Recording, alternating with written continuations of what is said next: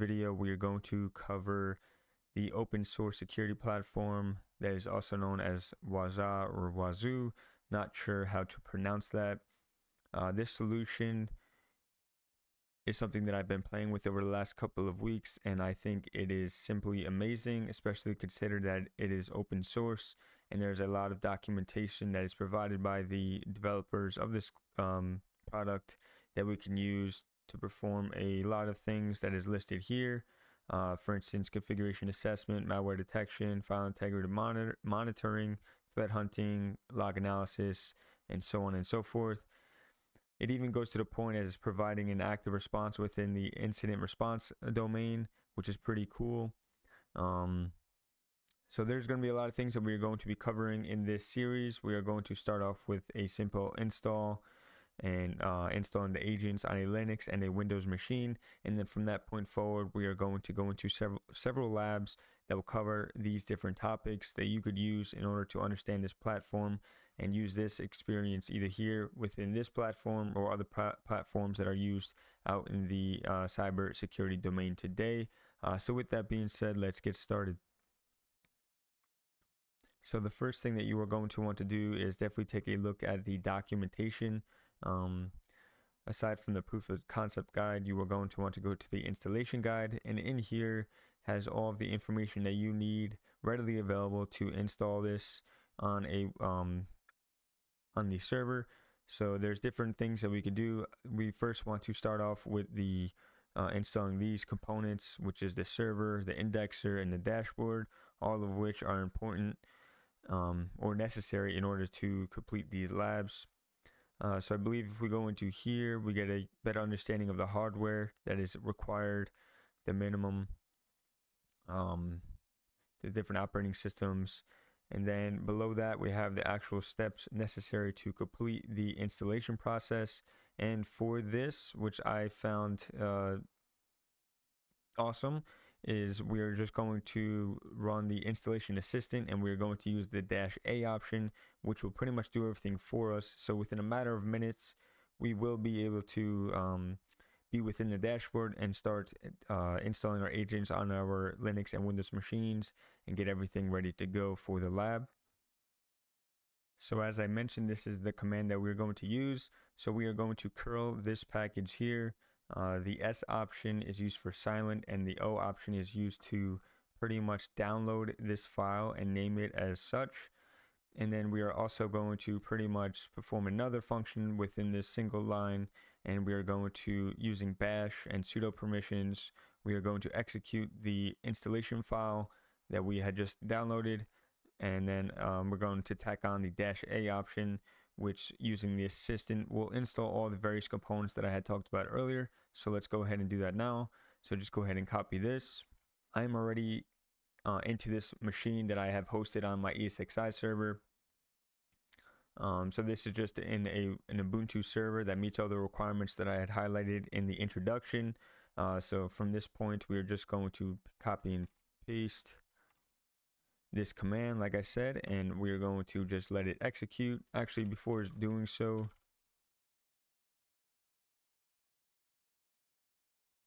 let's go ahead and clear out the downloads folders, and then we're going to CD into that directory. Actually, I don't even know if there is a, that's funny. So just do make directory downloads. And then in here, we will run that command. So it just downloads it to this directory, and then we can execute it from this directory. Enter the sudo password. Make sure you enter it correctly.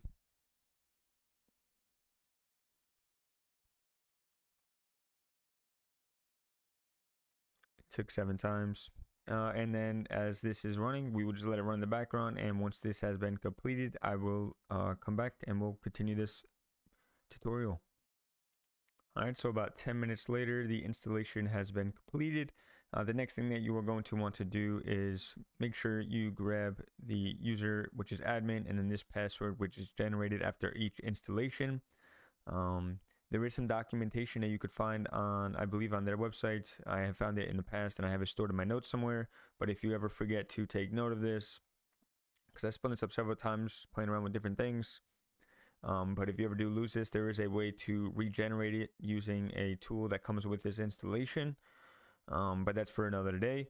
So with that being said, the next thing that we are going to want to do is head over to this link here. So we have to replace this with the server IP, and we could obviously find that by using ifconfig if we have NetTools installed.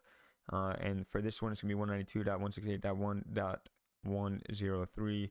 So if we just head over to that, and it's gonna be on port 443. It might still be spinning up. Let's go ahead and just double check the was it manager? Oh, it's missing. So it looks like it is running. So let's just give it a few more minutes and see if this populates. So just give it a few more minutes and we'll be back. It probably would have helped if I was trying to access it 443 or HTTPS. Instead, I was using HTTP, and that is why we were not able to access the web UI. So after we do that, https:192.168.103, we will get to the login, and we will use admin, and then we will specify the password that we were given during the installation process. We will copy that and we will paste.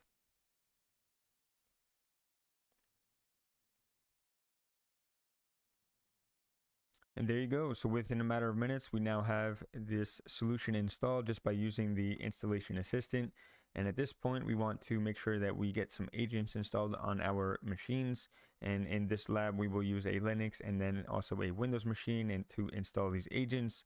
And that will be the way that it reports back to the server, and then the logs will be sent to the indexer and so on and so forth. So easy enough. You're going to go to add an agent.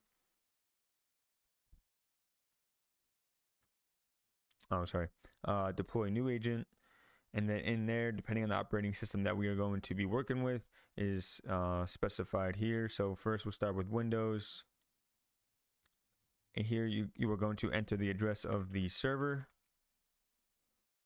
which is 192.168.1.103 as we discussed earlier. Here we'll just say Windows. This is just an agent name, so when we're in the window, we could easily be able to identify what agent we are looking at and working with. For now, we are just going to use the default group, which is the only one that we have created, because this is also used for later on when we want to go ahead and send out configuration files to different machines. So let's say we had about 20 machines, and half of those machines that needed different rules or different configuration files applied to those machines. We could go ahead and create different groups and use it that way.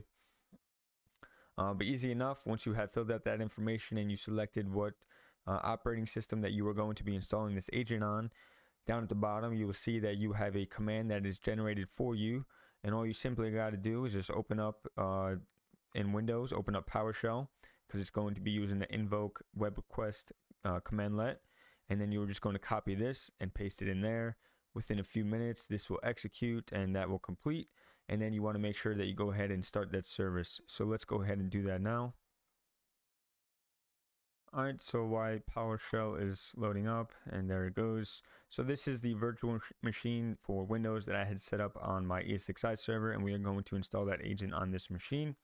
So like I said, we have to get this command over there. I do not have VM tools or VMware tools installed on this, so I cannot copy and paste. So one quick thing that I do, as I did in other videos, is I just create a temporary file on my host machine and then transfer that over using Python, which I will show you real quick.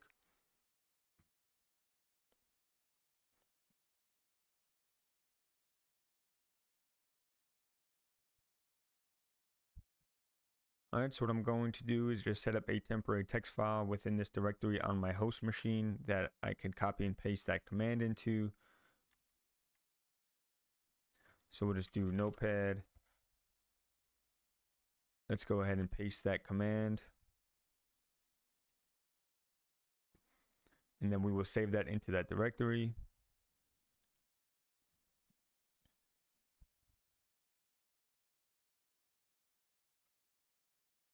All right, so what we are actually going to do is install that file with a .ps1 extension, so pretty much allowing us to execute this file as a PowerShell script once we get it on our virtual machine within ESXi.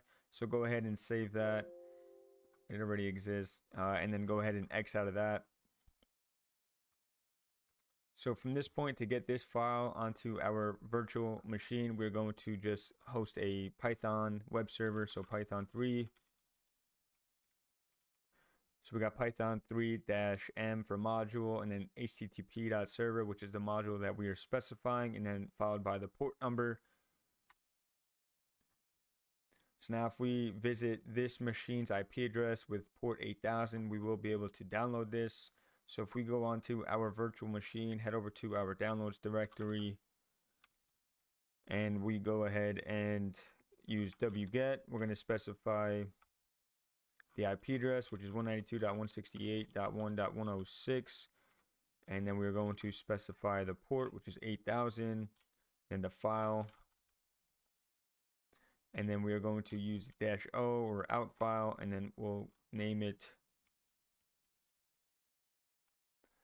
So now if we do directory and we list out the contents of this directory, we will see that the file is now on our virtual machine, and we could get contents of that directory or that file to see if it is correct, and that is exactly what we wanted. So now once we have this on this local machine, all we want to do is run that script.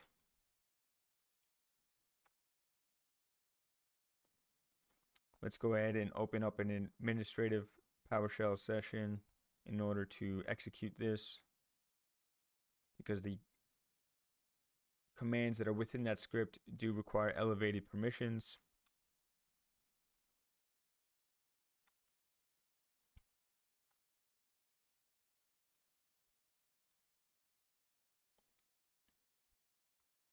All right, so within a minute that will complete.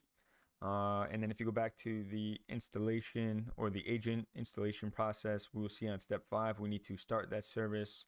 So we could easily do that just by typing it in. It has already been started.